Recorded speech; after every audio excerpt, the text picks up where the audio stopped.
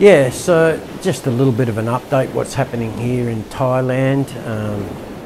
I know that you guys in Sydney in particular and New South Wales, you've got a few problems with the lockdowns and a few people getting sick and whatnot. In Thailand at the moment, Bangkok has got a complete and total lockdown. Not even supposed to be getting in and out. Well, I'm just starting. I'll just apologise for any extra sound. I've got the fan going. I've got the aircon on. I've got the glass door open and the water pump turns on now and again. So yeah, Bangkok's in complete and total lockdown. Even all the malls and everything are closed there. So it's not pleasant for people in Bangkok. There's quite a few people from Bangkok coming down here to Tuff, and but I think the weekend tourists from Bangkok's going to slow down somewhat, because I believe there are some checkpoints and they're stopping people in and out of Bangkok unless they have a legitimate reason for travelling, i.e. essential services or work or deliveries or whatnot. Yeah. Okay, so Tuff, we're in a secondary red situation. Bangkok is red. We have a bright red, a light red, an amber, blah blah blah blah blah. So at the moment all the bars are closed. The restaurants can't serve alcohol. You can eat in the restaurant, but we can only stay open till 11 at night.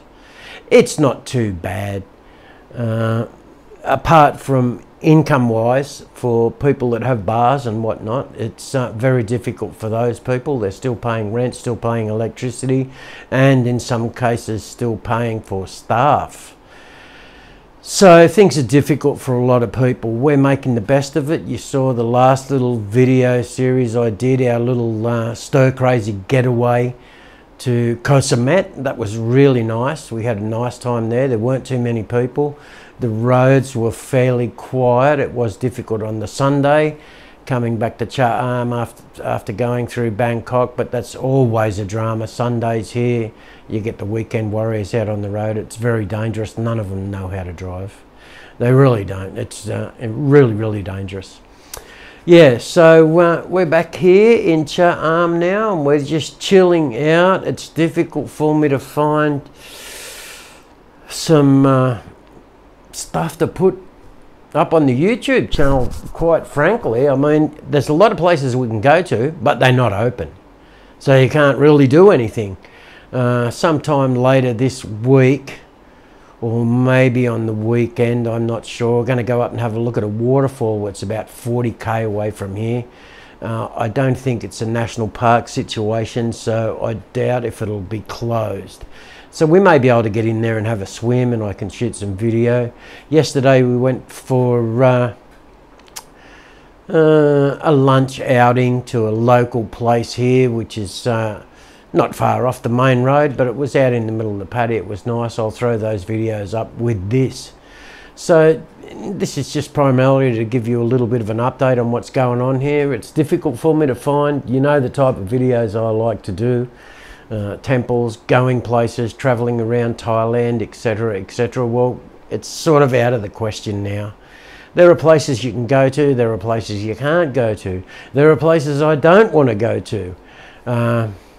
Many of my friends and colleagues know of my opinions of the COVID situation, and that being said, I won't go into too much detail because I don't want comments and arguments, and you know how it goes. Yeah, so I don't want to get into that anyway, but I won't go too many places for the safety. I won't even go and visit my friends. When we came back from Koh Samet, stayed at home for 14 days. Just the bare essentials, going out to do some shopping, going to check the shop, that's it. Haven't visited any friends or anything. Just out of fairness, in case either of us had the virus, or and also I don't really want to get sick. I've actually taken out health insurance, something I think that just in case, I mean, I'm over 60.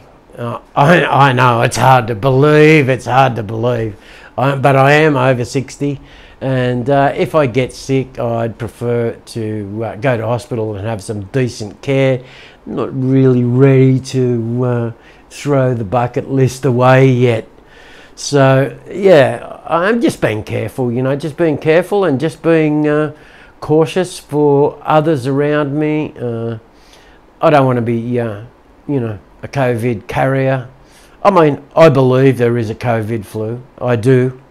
And I believe for some people who are really old or some people who have underlying conditions, it can be extremely dangerous.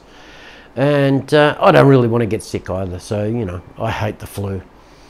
So, yeah, so that's what's going on here. We're just chilling at home most days. We go down the shop and check the staff and check what's going on at the shop, and just sit at home and watch movies and read a bit and do this and do that. Occasional small outing to somewhere where it's not too crowded and there's not too many people, there's not too much danger, etc., because I can tell you, you know, as much as I hate wearing a mask, and I'm sure you all do back in Aussie anyway, especially in New South Wales, here it's a different story. It is so hot and humid right now because it's the wet season, and we're getting a fair bit of wet here in Cha at the moment, more so than I've seen in the last 12 months. So yeah, it's very, very humid, and it's a pain in the butt wearing the mask, I can tell you, you know, especially if you've got a pair of sunnies on or something like that and you're out on the bike and your glasses fog up all that. It's a pain. The whole thing's a pain in the butt for everyone, but we're doing fine. I'm quite happy, and Am's quite happy, and we're safe, and we're doing really well compared to some other people around the planet. I was looking at a video the other night in the Philippines. 10 million people lost their jobs, and those jobs kept them in poverty anyway. So now they're well below poverty. Whole families out scrounging in garbage dumps just to get something to eat.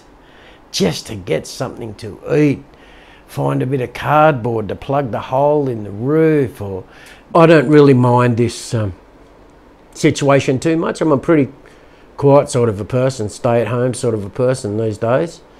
Anyway, so you know, we're comfortable, we're happy, we're safe. And a lot of people aren't. So I feel very badly about the poor people of Thailand, the people that have lost their jobs and their livelihoods.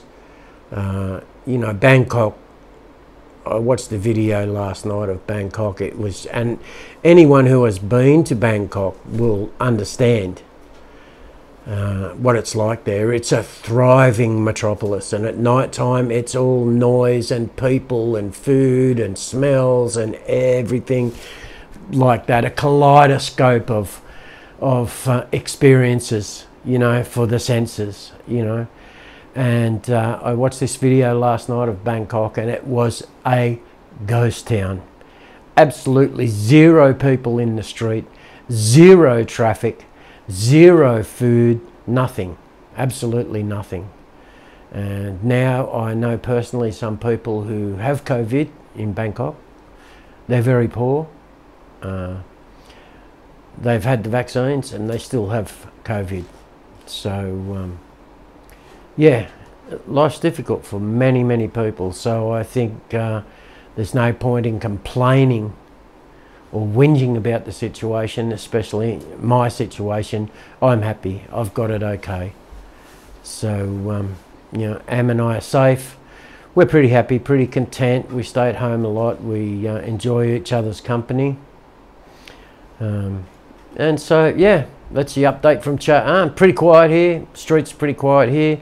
Although last week in the shop, last week I had the Thursday to Thursday, the week of Thursday to Thursday, I had the best week at the shop that we've had since it opened.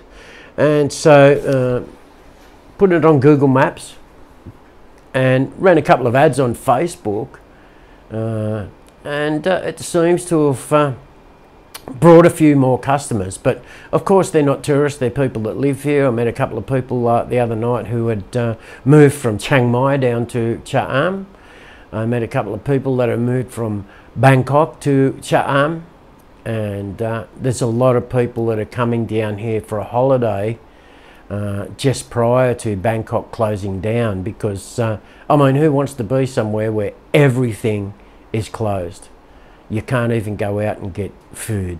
So yeah, a lot of them escaping here. So I'm getting some of those people into my shop, which is a good thing. So yeah, the shop's doing all right. It's just covering costs, and you know, it's more than you can ask in the present situation. So I want to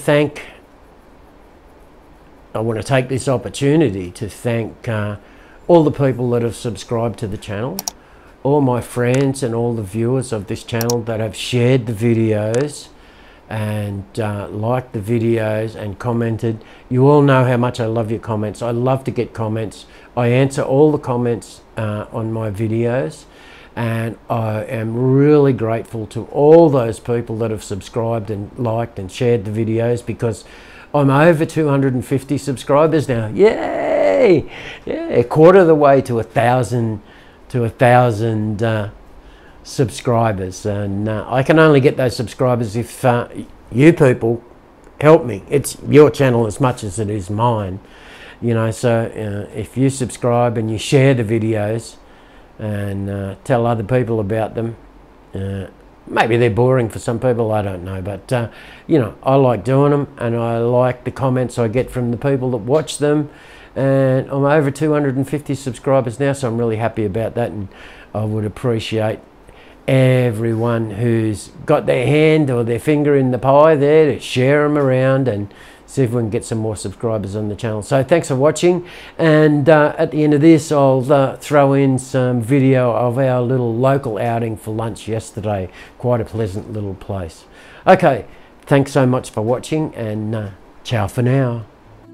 Just trying out a new cafe not far from Cha Am, 15 kilometres. It's called Pai Na. We're in Cha Am. Quite pleasant surroundings.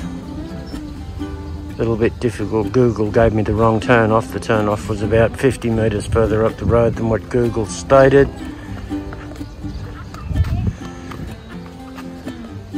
In the middle of the paddy. As many people do make little places like this. Anyway, we'll check it out. Let you know what it's like. It's quite pleasant in here.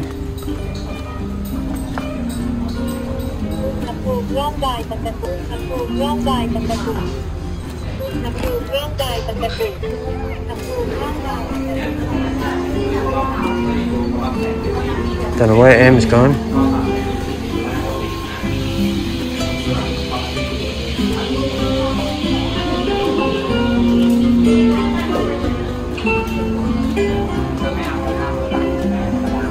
What do you think?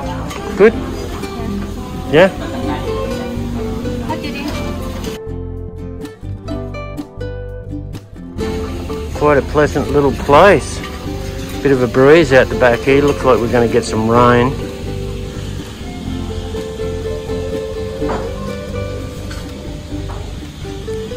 And of course you can sit out there in these little sala out in the middle of the oh, we've got the whippersnapper going. Fantastic. Okay, that's the end of that.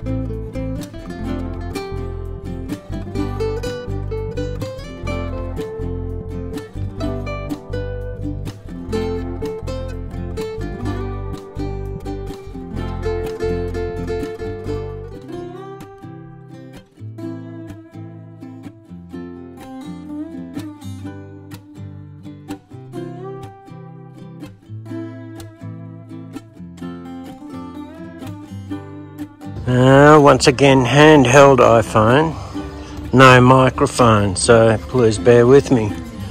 I'll do a voiceover later if it's shit.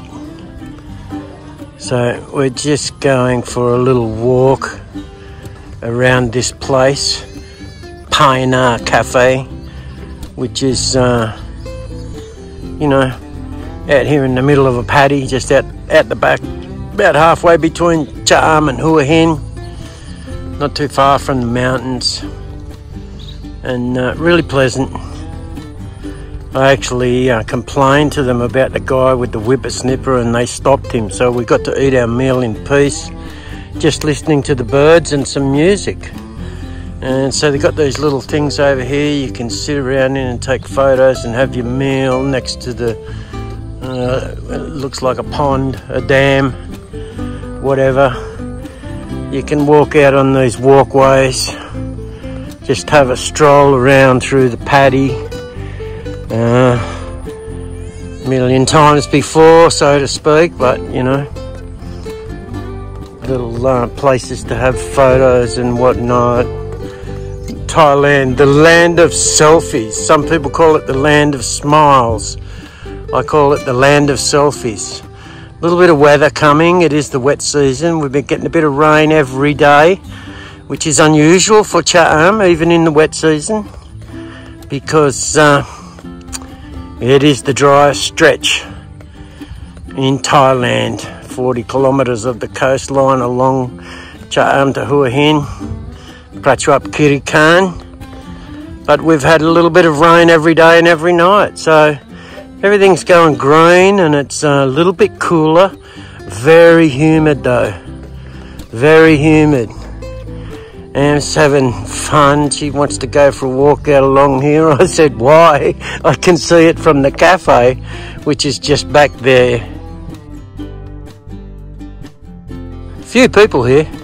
A lot of the cars I saw parked out in the car park. Well, when I say a few people, I mean like half a dozen. But most of them were from Bangkok, which is a little strange because Bangkok's in total lockdown and there's supposed to be no interprovincial travel from the dark red zones with police checkpoints, military checkpoints in and out of Bangkok. Well, obviously they're not working because there's people here from Bangkok.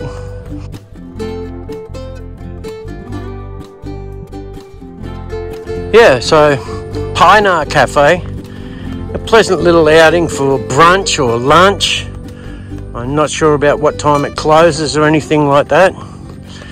I'm not sure if they're fully functional. There's actually no tables or anything on these little, these are called salas.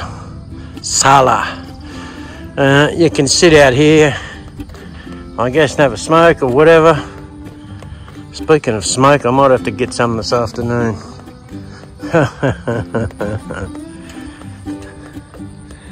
Yeah, so it's just a cafe built on the paddy, you know, and I guess not too much money in rice, and so they you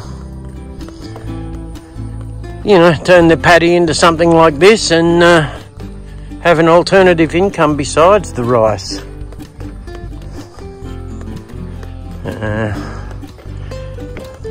Not too exciting, but a pleasant little outing for the morning, and it is a really nice place. It's nice out here. I can hear the birds. It's not far from the main highway, but I can't hear too many cars and stuff, so things are very quiet at the moment. Oh, I've got to go down these stairs here. Bear with me.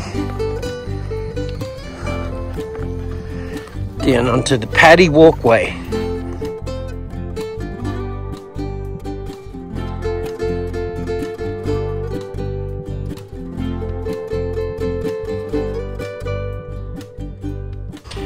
Am's setting herself up for a selfie, so I'll oblige her. I'll just stop videoing for the moment and take a couple of photos for her.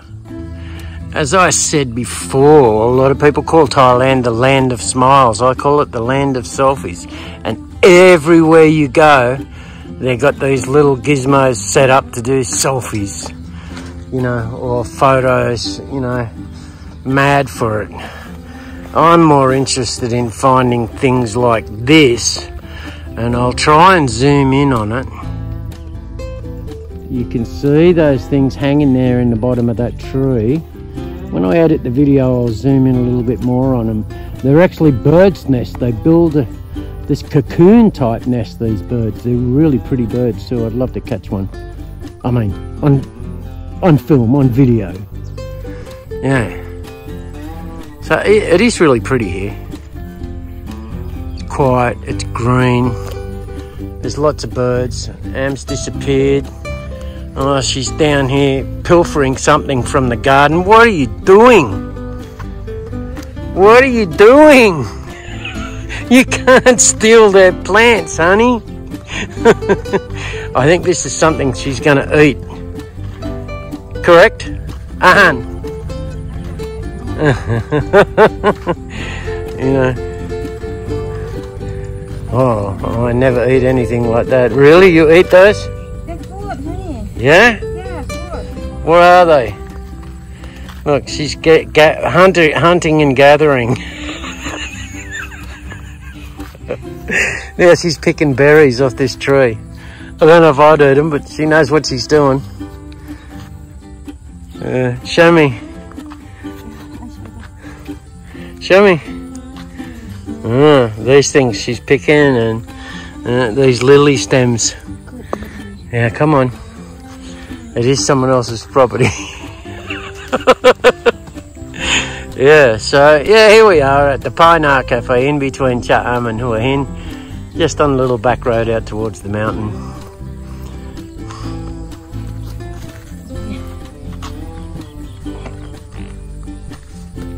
Cobb. Cobb.